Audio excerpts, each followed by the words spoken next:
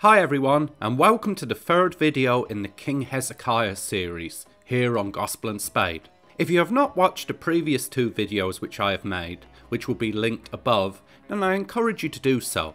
In this episode we will be dealing with the history and archaeology of the Assyrian invasion of Judah in 701 BC. This incident in biblical history can be found recorded in 2 Kings chapter 18 and chapter 19, 2 Chronicles chapter 32 and Isaiah chapter 36 and 37, which I do encourage you to read and check out for yourself. So sit back and I hope you enjoy. After having subdued the rebellious king of Babylon, Merodach-Baladan, to the south of Assyria, Sennacherib, the son of Sargon II, was able to launch his campaign against the rebellious states in the western portion of his empire. This would include the kingdom of Judah and its king Hezekiah. As Sennacherib's army marched southward from Assyria, he first subdued the lands of Phoenicia and Philistia. According to Sennacherib's records of this campaign, that can be found in sources like the Taylor Prism, he recaptured the Philistine city of Ekron and executed the local ringleaders of the revolt. It also seems that Hezekiah at this point, possibly reconsidering his actions in rebelling against Assyria and hoping that a friendly gesture would appease the Assyrians, decided to set free the king of Ekron, Padai, and let him return to Ekron, where he was reinstalled as its vassal king by Sennacherib. However, this gesture by Hezekiah, which the Bible does not record, did not have its desired effect, and Sennacherib continued his assault against Judah anyway. Before Sennacherib could lay siege to Jerusalem and King Hezekiah, he set about destroying the fortified cities of Judah that helped protect Judah's capital from assault. His army therefore set about destroying the large and small settlements of Judah and pillaging the lands of its goods. The Taylor Prism states that the Assyrians laid siege to and conquered 46 cities and many villages within Judah. The Hezekiah inscription also mentions Sennacherib's siege of the city of Hezekiah in Judah. From this general destruction, the Assyrians claim to have taken over 200,000 Jewish captives from Judah, along with much cattle, including horses, mules, donkeys, camels and sheep, and other war booty besides. The devastation of Judah is also found recorded on the Nineveh slab in the British Museum, which would have originally been located under a Lamassu statue.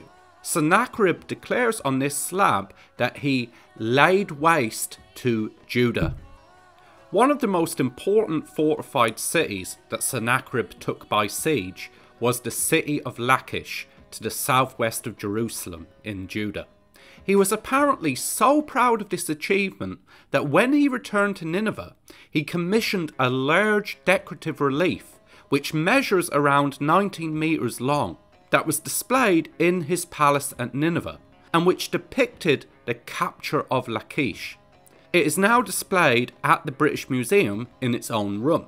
The relief, which would have originally been brightly painted, was intended to both impress and intimidate visitors who came to the palace. The relief shows Sennacherib, who is seated on a throne with his attendants, observing the conquest and destruction of the city, along with the brutal punishment of its leaders, by means of being flayed alive, impaled and beheaded. It depicts the deportation of its surviving Jewish inhabitants as well, including men, women and children who are being transported on carts and on foot. The massacre of certain Jewish inhabitants of Lachish, presumably the city's leaders and their families, by the Assyrians was confirmed when a large mass burial pit was discovered at the site of Lachish in Israel. This burial included the remains of hundreds of men, women and children that dates to the time of the destruction of the city by Assyria. The relief also clearly depicts the siege methods that the Assyrians used in siege warfare. These included the use of siege ramps to reach the walls and mobile battering rams to knock down the walls of the city. On the relief, the defenders of the city are attempting to destroy the battering ram by throwing firebrands and rocks upon them. The siege ramp shown on the relief that ascended to the gatehouse of the city was also discovered during excavations at the site of Lachish, at exactly the same location which is depicted on the relief. The relief therefore is a very accurate depiction of the siege and the ancient city. During excavations at Lachish, many large slingshot stones and Assyrian arrowheads were also discovered. The relief clearly depicts the use of slingers and archers by the Assyrian army. Assyrian cavalry can also be found on the relief. Sennacherib's siege of Lachish is mentioned briefly in 2 Chronicles chapter 32 verse 9.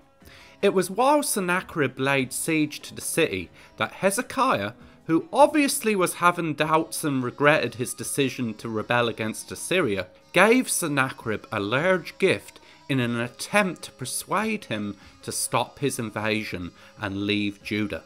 A Lamassu inscription at the British Museum records that Sennacherib took this gift from Hezekiah, but continued his campaign against Judah anyway, which is exactly what the Bible records in 2 Kings chapter 18 verses 13 to 16. It is also possible that at this time Padai of Ekron was also released by Hezekiah, though it is unclear.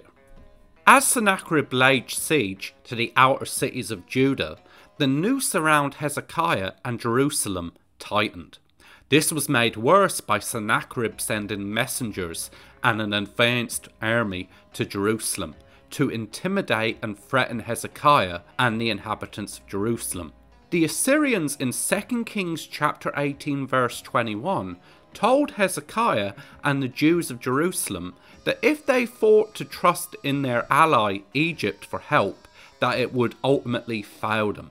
This proved to be true, as even though 2 Kings chapter 19 verse 9 and Isaiah chapter 37 verse 9 states that Tirhakah came out with an army from Egypt, presumably to support their ally in Judah, that the Egyptian offensive was unsuccessful and did not stop the Assyrians.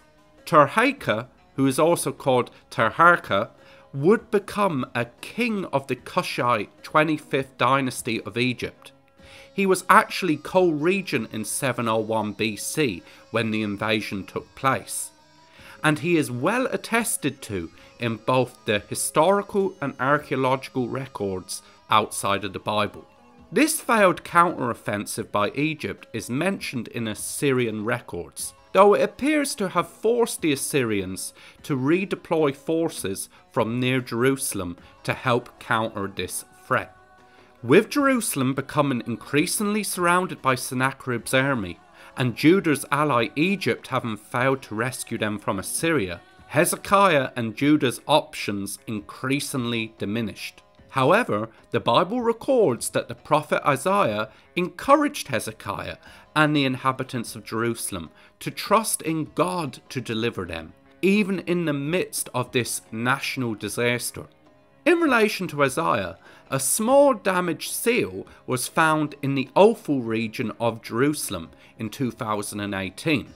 The middle of the seal contains the Hebrew name Isaiah, and the bottom of the seal, which is damaged, has been suggested by some to contain the Hebrew word prophet. Seeing that the seal was found in the same archaeological context and close to the famous Hezekiah seal, along with other seals of officials from Judah, it's thought by many that this seal belonged to the biblical prophet Isaiah, who appears to have been the official court prophet of King Hezekiah. The Assyrians tried to counter this sort of godly encouragement by stating in a letter that was sent to Hezekiah that they had captured and taken away the gods of other lands, and that they would do the same thing to the Jews too, which threat is recorded in 2 Kings chapter 19 verses 10 to 13.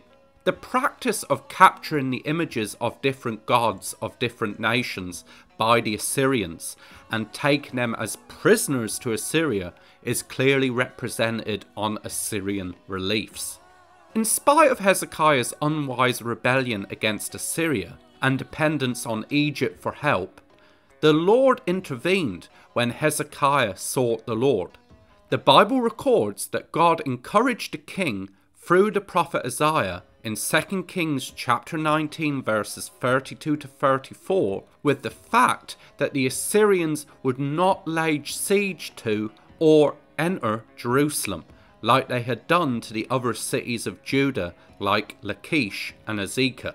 Isaiah also stated that God himself would stop the Assyrians and would force Sennacherib to leave Judah before his campaign against Jerusalem and Hezekiah was complete. The Bible records that God intervened by sending an angel of the Lord, which destroyed a large portion of Sennacherib's army, which forced the king of Assyria to suddenly end his campaign and head back home, without having captured either Hezekiah or Jerusalem. It is of particular note that in the Assyrian sources like the Taylor Prism, Sennacherib records that when he had Hezekiah trapped like a bird in a cage, he simply stopped the campaign and went home with no explanation for the sudden change when he was on the cusp of total victory in Judah. Sennacherib never claims to have taken either Hezekiah or Jerusalem, but simply that he had surrounded both. This silence is very unusual and strongly implies that something had gone very wrong towards the end of the campaign that required him to leave the task unfinished, during what had been, up until that point, a very successful campaign for the Assyrians. Sennacherib would instead focus on his successful siege and victory at Lachish during the campaign.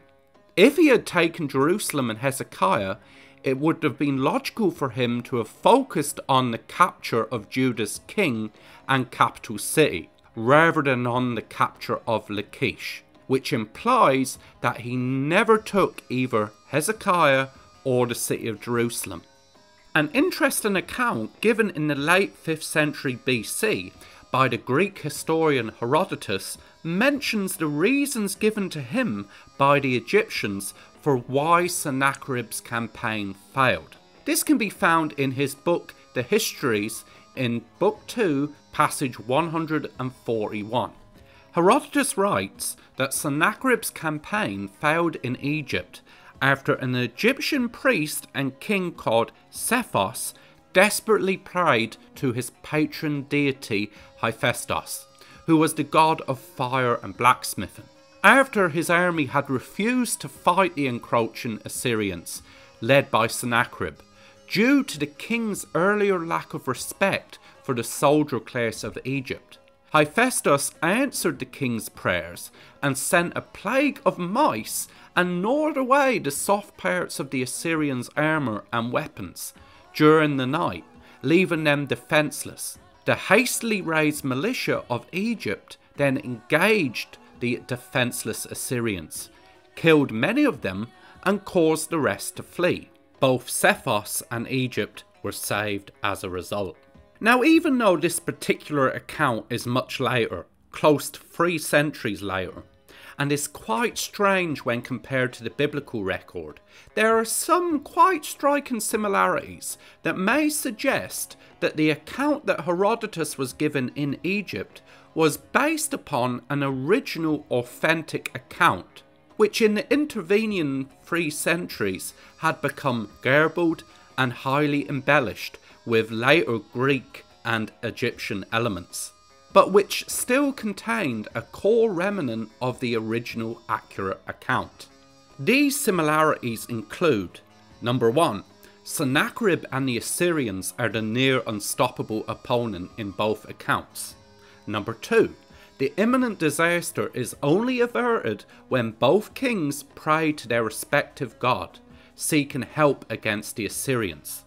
Number 3, the 2 kings each receive a promise of divine intervention and deliverance from Assyria. even though both situations came about as a direct result of their earlier foolish choices. And number 4, the Assyrian army is suddenly defeated, destroyed and forced to flee after the miracle occurs, which saves both kingdoms from destruction.